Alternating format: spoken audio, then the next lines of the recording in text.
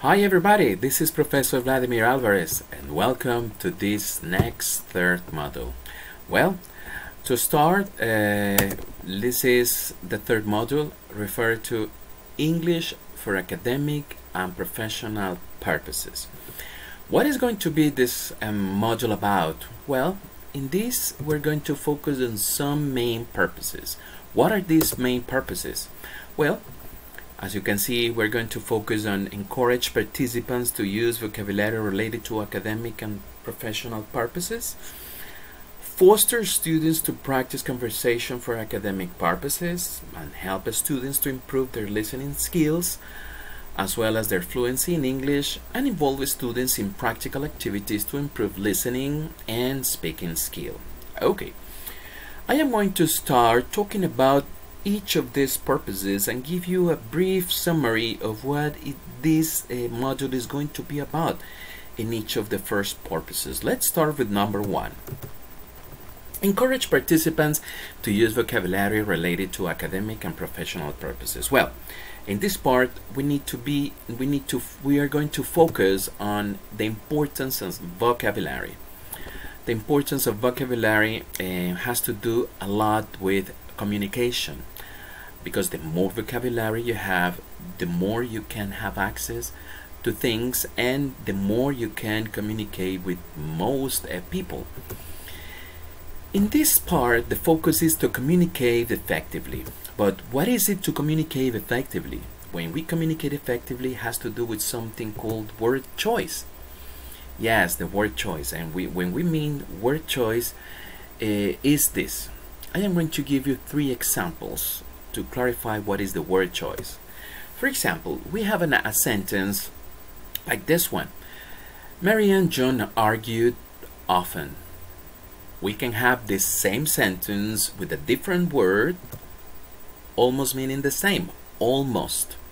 Like for example, Maria and John bickered often. And we can have a third sentence that means almost the same, but almost is not the same. And Mary and John brawled often. As you may know, or you must know, argue is a term referred when you have a kind of debate or discussion with someone. Yeah. In this case, anger is present in the meaning. But what about when we use the word bickered? When we use the word bicker, we mean argue about something or about unimportant things. So when you just give a kind of comment, or when you make a comment about someone, or you're having this conversation with someone where we can bicker about something, but actually it isn't important. What about this one here? Brawl.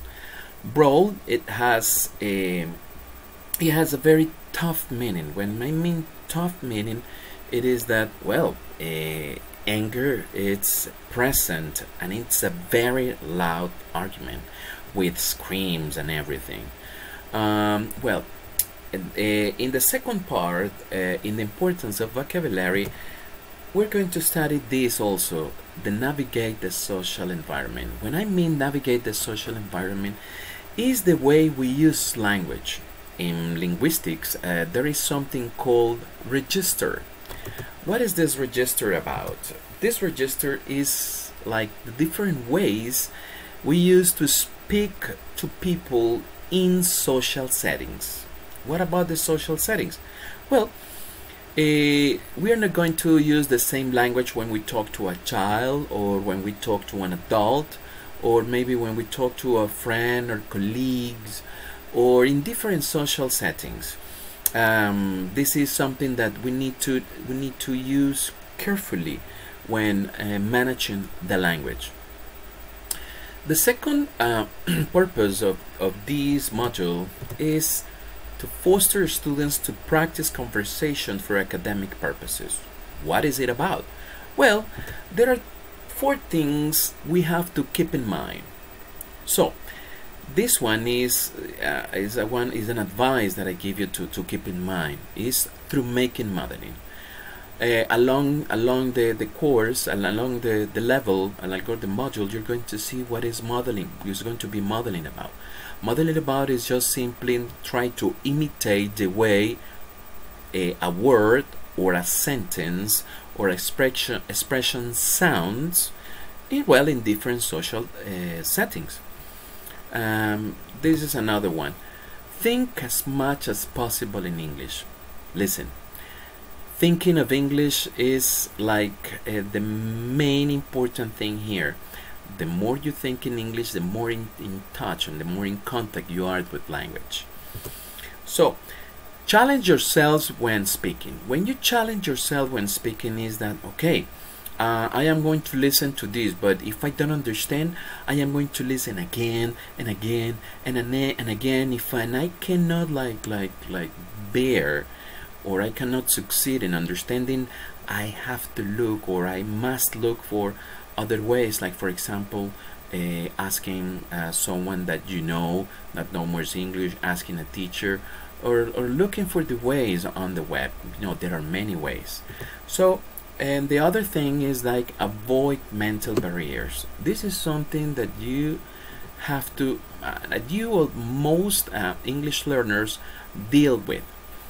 When English learners start in the process of communications, they may get frustrated easily. So this frustration creates mental barriers. No, I can't. It is difficult for me. I cannot do that. That person speaks fast. No. Try to avoid those mental barriers, because those thoughts really put mental barriers in your heads. So these barriers cannot keep forward when learning a language. The third purpose of this level is going to be help students to improve their listening skill as well as fluency in English. What is this about? Well, let's focus in like two parts. Which one is the first one? The more you listen, the more you learn. And when I mean the more you listen, the more you learn, is that you have to create an habit of listening. Do not make, like, for example, oh, I am going to listen 15 minutes a day of English and that's it. No. Listen to English has to be very constant. It has to be part of your life. It's like you have to make like listening and speaking at the same time like a part of your body, like having an arm or a finger or an ear. So it has to be part of your lives. So, and do it mechanically and methodically. When you listen, focus and concentrate when you do those things, and be an active listener. That's the idea that I ended with the first one. When I mean being an active listener, is that you have to pay attention a lot onto what you're listening to, because sometimes people start listening things, but they get like bored in less than 2 or 3 minutes. No, you have to start listen and listen and listen and listen, like, for example, not less than 2 hours a day. Listen English, like, not less than 2 hours a day. How are we going to do that? Well, remember, we each learn different ways. You can learn listening through music. Some people may learn listening through sitcoms, or maybe through movies. Remember, there are like apps, a lot of apps on the internet that you can improve English. These are these platforms of video that are called Netflix, and that gives you the option to put subtitles in English or just in English. So challenge yourself to listen to English, being an active listener, and focus. If you're listening to something that you don't understand, well, pause it, go backwards and re-listen again. Do it as many times as possible so you can become that active listener and be aware of what you're listening. Okay, so the last purpose of this level, this module, is going to be involve students in practical activities to improve their listening speaking skill. Well, in this part we're going to focus on these two main things. Autonomy. Remember, the focus of this is to make all of you autonomous learners when learning English. Autonomy is developed by each student, and the compromise and the commitment each student has when doing activities, when doing listening, when doing speaking. If I am going to start a conversation, I have to look for ways or how to start a conversation. If I am going to listen, I need to focus on something specifically. If I am going to write, oh, I am going to write this, but I need to know how to do this. If I am going to read, oh, I am going to focus on these vocabularies and get the meaning of the words and the understanding. So you need to know how to do these things in order to become an autonomous learner. And the other thing is, then when you communicate, you need to have this present, critical thinking.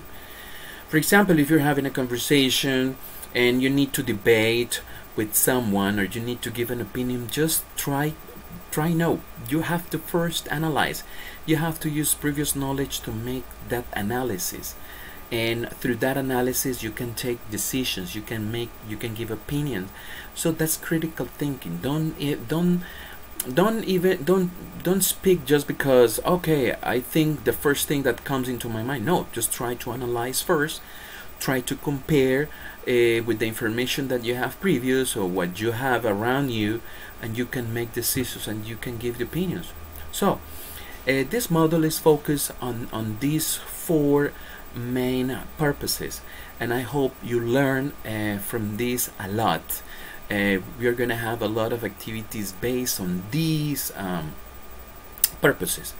And to finish, there is something important to let you know. I just grabbed a quote from a very important person that is is one of the advisors from this brand that is called Tesla, the ones that make cars, electric cars, and it is like this. For example, opportunities don't happen, you create them. When I mean this is that you have to look for opportunities to use the language. Use the language as much as possible. This is Chris Grosser. And there is another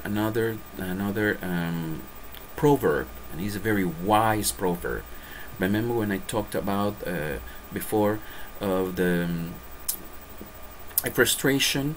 Well, try to avoid frustration. Remember, frustration is a mental barrier. So let's focus on this. Fall 7 times and stand up 8. So no matter how many times you make mistakes, don't worry. Just keep forward and keep doing it. Remember, there are a lot of ways you can do it, and just clean up yourself and keep going. Well, guys, see you along the class. Bye bye.